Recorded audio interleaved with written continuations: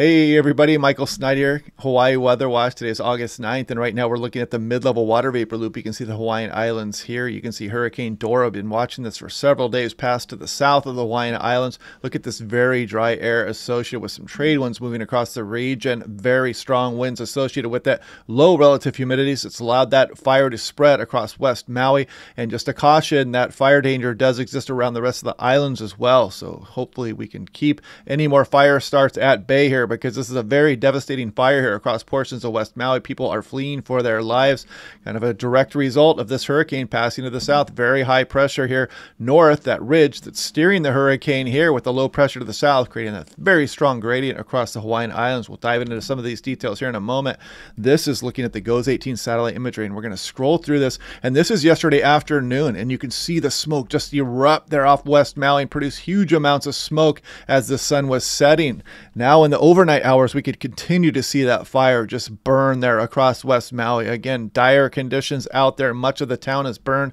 A lot of people are fleeing for their lives here. So check that out on social media if you want to get more details on that. And this is what's going on. You can see these strong winds in the wake of this hurricane moving by to the south there. So kind of interesting here that you can actually get fire conditions because of the hurricane passing by. Strong high pressure to the north and the low pressure to the south. Tight gradient. Lots of dry air across the region. Very intense conditions there. And you can see these red flag warnings exist for all the main Hawaiian islands here.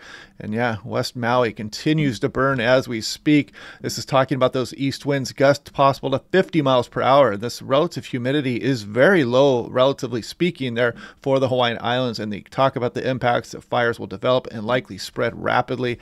Do not burn outdoors, please, or indoors for that matter. I don't know why you would be on the Hawaiian Islands, but anyway, back to the high pressure system here, and you can see that hurricane down here. And without this high pressure in this ridge steering that hurricane and keeping this tropical energy suppressed to the south here and not allowing it to move poleward, that's what develops this system in the first place. And then this strong gradient exists, and that's what's really causing these strong trade winds here across the Hawaiian Islands.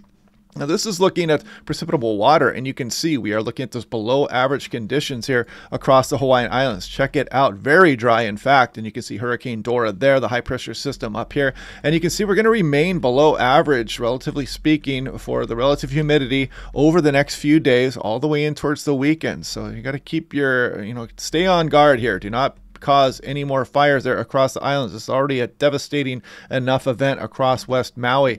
This is looking at the 100-meter wind speeds here, and just another way to look at it. You can see Hurricane Dora, and then you can see the strong trade winds. They are going to relax here as we go on into tomorrow, but they're still going, and the low relative humidities mean that any kind of spark out there could start more fires.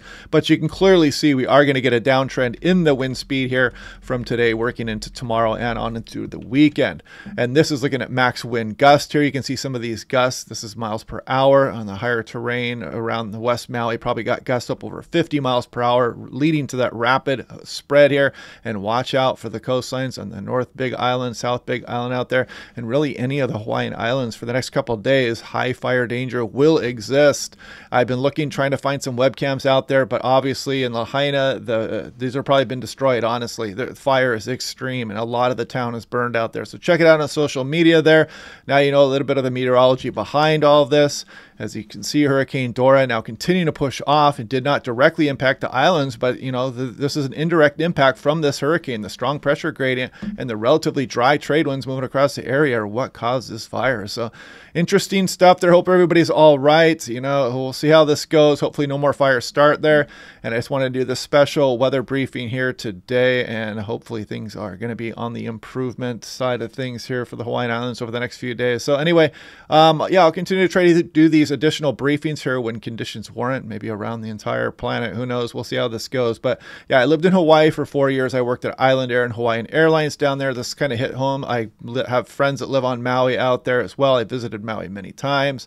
Got family that live on the Big Island there as well. So hopefully we can continue to not develop any more fires across the rest of the island here. We can get that stuff put out there in Lahaina and help those people out there as well. So anyway, yeah, so check out my other videos on California, Pacific Northwest. I'll do those videos again tomorrow, and I will talk to you guys then.